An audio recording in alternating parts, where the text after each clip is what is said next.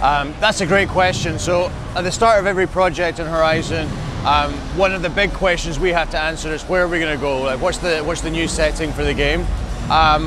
And every time we draw up a really long list, and then we draw up a really short list, and then we lock on our location. The thing we most wanted to give to our players this time is diversity, right? We wanted the world to be as diverse as it possibly could, so that you were always exploring and discovering new types of terrain, new types of environment. And Australia gives us that. Australia is an incredibly diverse country. You know, it has the outback, obviously everyone knows the outback, but there's gorges and canyons, there's the wine country of the Yarra Valley, there's rainforest, lots of rainforest that you can drive through.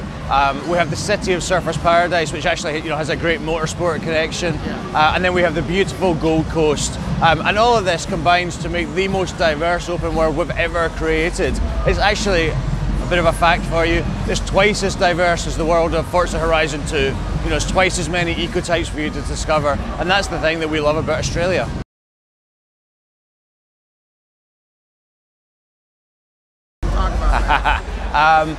So I will tell you that the shortlist ended up being three locations. I'm not going to tell you what the other two are for reasons that you can probably work out on your own. But yeah, Australia was the eventual winner.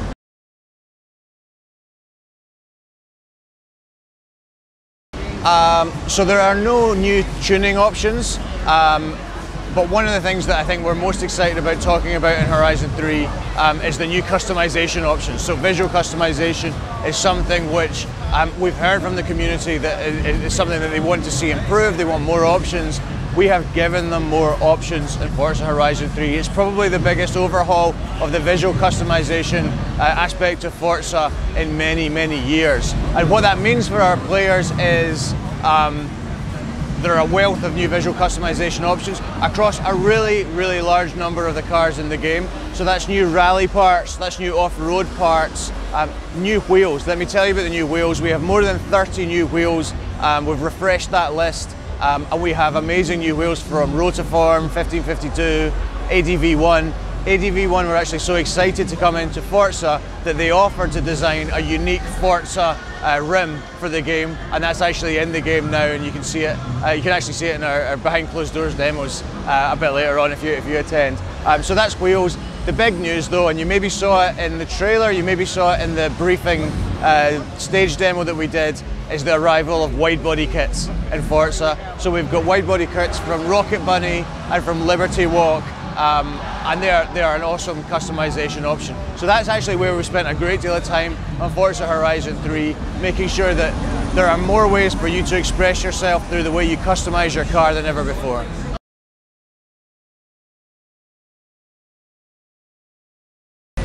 There is one I'm going to talk to you about, and I haven't actually told anyone this week about it.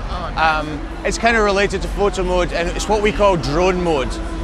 So at any point during gameplay, and this is both in solo and also in multiplayer, you can activate drone mode and actually leave your car, and you can basically control a drone as it flies around and films whatever's happening, right? So you can imagine immediately the possibilities. I'm thinking of the guys who make videos, but it's also going to be great for photographers as well, and it's going to work across modes. You can get out the car, you can fly around, you can actually move at real speed with this thing, so you can keep up with cars in multiplayer. And I think we're going to see some great videos hitting online and being shared around using this new drone mode.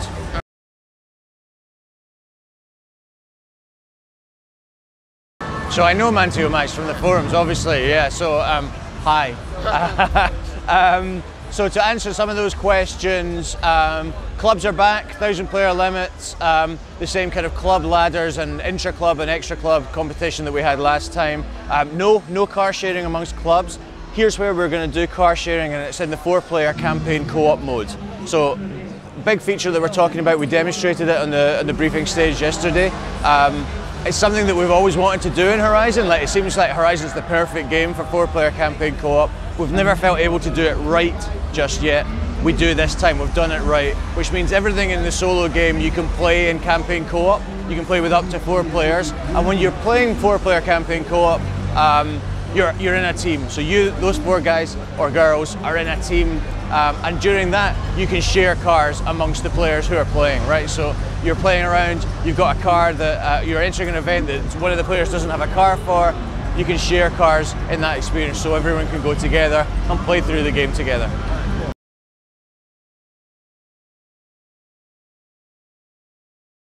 So I don't think there's anything to tell him at this point on that question, I'm afraid.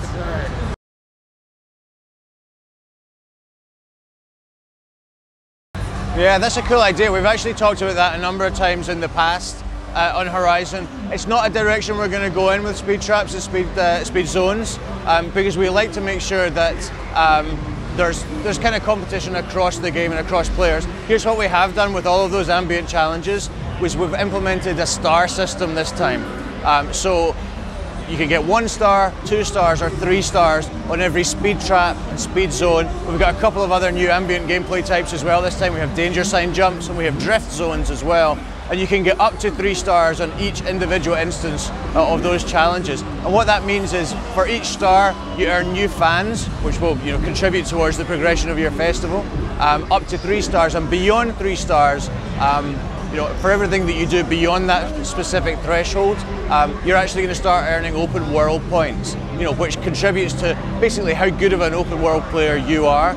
So if you can do 200 miles through a speed trap, which gets you 3 stars, for every mile or kilometre that you do ahead of that, you're going to start earning points, and that's a stat that we're going to surface, and it shows how good you are in the open world.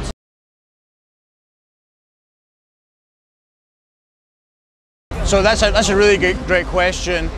People have asked that a lot of our previous games, and we didn't have a great answer for them, if I'm honest. I think we do now. This time you can choose your driver character from, I think it's 14 different character types who are really diverse in terms of ethnicity and in terms of gender, and it's up to you to pick which one of them best reflects you, and you get to choose them. So there's no customization per se, that you're not going to be able to choose hats and moustaches, but you are going to be able to choose a driver that represents you much better than we ever have done before.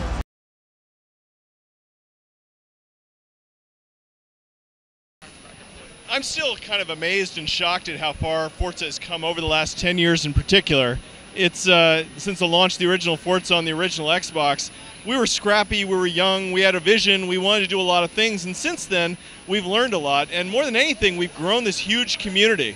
And the community is really what this game is all about at this point. It's about building a larger automotive community. So what I'm excited about with the future in particular is looking at the Xbox family of devices, the possibilities of what Forza can do as that whole world moves, well, to coin a phrase, beyond boundaries. So the hardware disappears and it's just you and your games and the community. Now there's a lot of trends right now, and I think that Forza has really been on trend many times, be it with UGC or Web 2.0 was what we called it back then. And now looking at things like esports and the announcement of Forza Racing Championship. When you look at a lot of the features that are going on with the community in Horizon 3, that's very much on trend as well. So it's responsive to the community. I would also say there's another angle.